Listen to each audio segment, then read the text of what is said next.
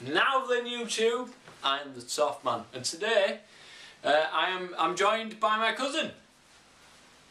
Now then, YouTube, you'll know him as the Real Toff Fan on my channel.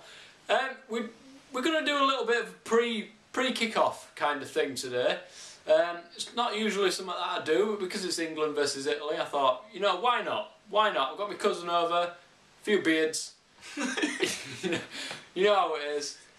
And we thought we'd talk about what England are and what I think England are going to aspirate to in this match. Which, to be honest, I don't think is going to be a fucking lot, to be quite honest.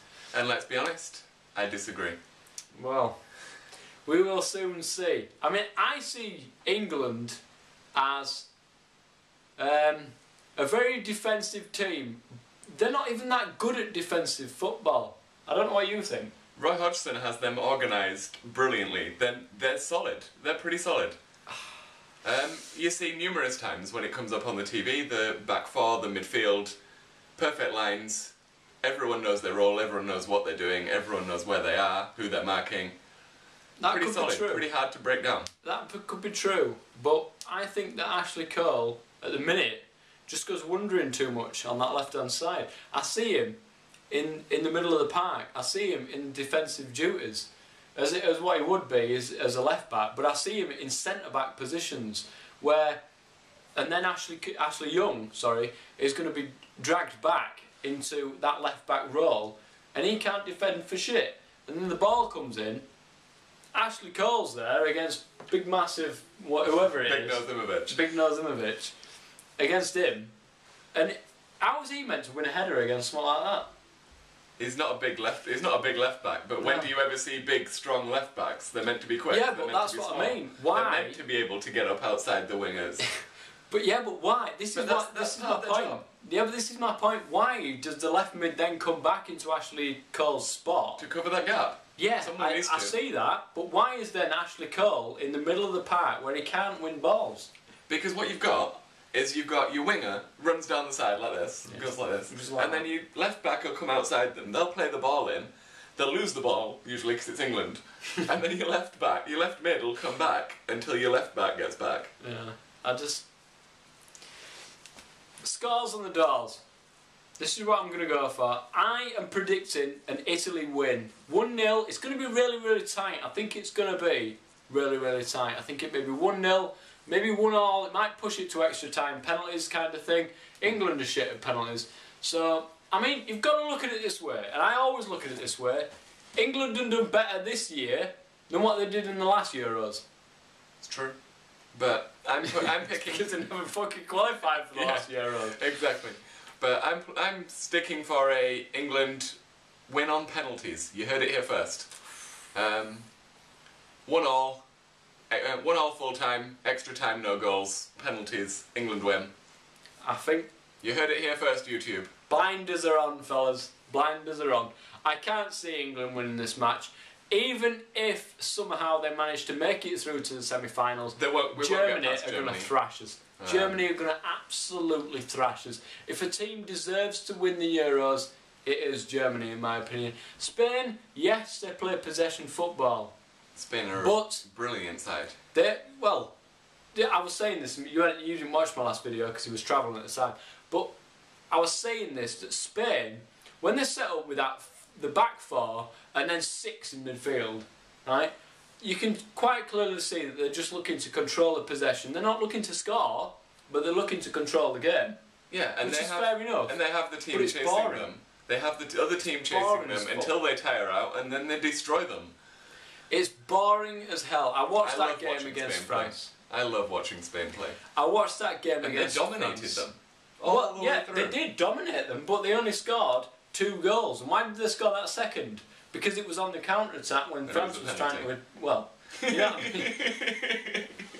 Yeah, but you know what I mean? You know what I mean? It was on the counter-attack. France was... Yeah, I don't even think it was a penalty. Looking back on it, I really did. It was minimal touch. It was minimal amount of touches there. But Spain, they used to mesmerise me with their football. The way that they passed the ball and moved it, got into the attacking positions, and scored goals. Well, I mean, the way they lined That up was yesterday amazing. was poor. They had no striker. And that's twice. That's twice. And That's twice. That's twice in this tournament they've lined up without a striker, and I don't think that's the Yeah, way no. to play football. But I mean, like you say, they had four at the back, 6 in midfield practically. When it And comes to a Spain- point where you're playing Cesc Fabregas up front, You know, something's shit's going wrong. to hit the fan. But then again, I also said when you can take off Cesc Fabregas and bring on Torres, you've got a pretty solid side. Yeah, Torres, don't even go there with him. Don't even fucking go See, there. I rate Torres.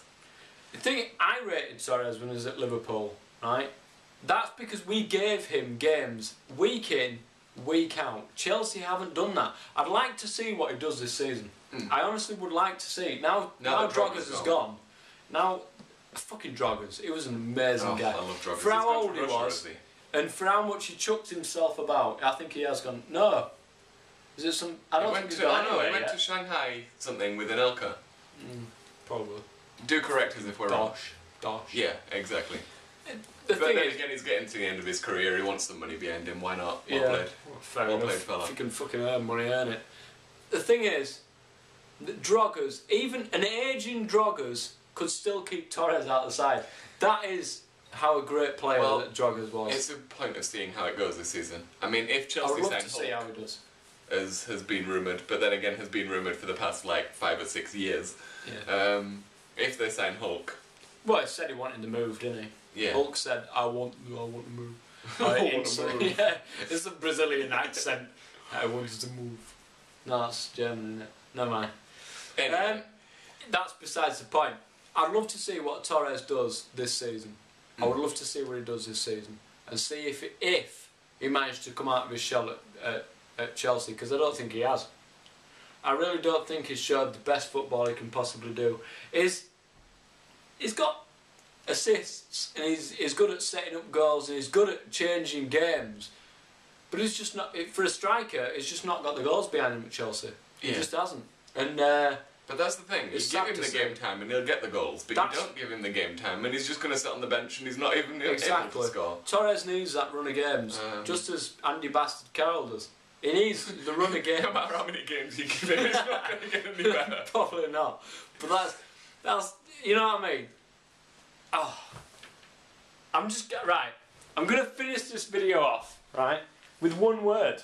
With one word for this new season that's coming up.